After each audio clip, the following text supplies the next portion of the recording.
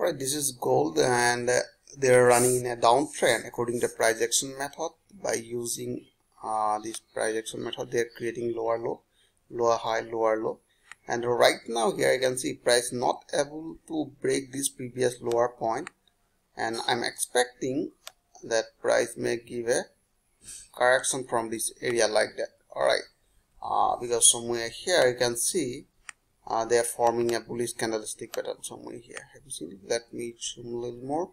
Yeah, they are forming a bullish candlestick pattern, and we are expecting that price will retest the level of 52,000. Okay, we are expecting, but not 100% sure. And I can see now big question is that can I go for buy now? My answer is no.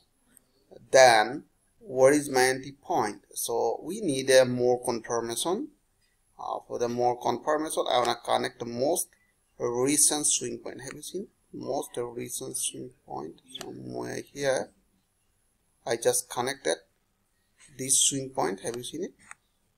This swing point and this swing point. I drawn a vertical line. Have you seen it?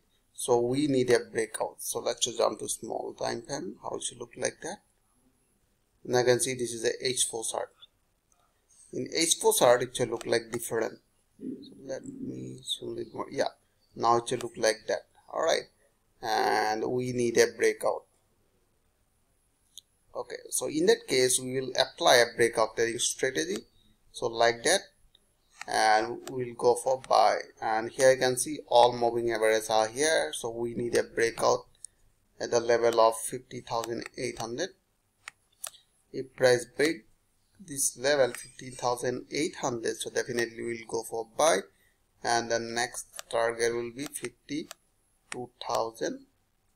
all right, let's say 52,000. That will be our target somewhere here. All right, so I hope you enjoyed this video. If you like this video, please like and subscribe, and thanks for watching.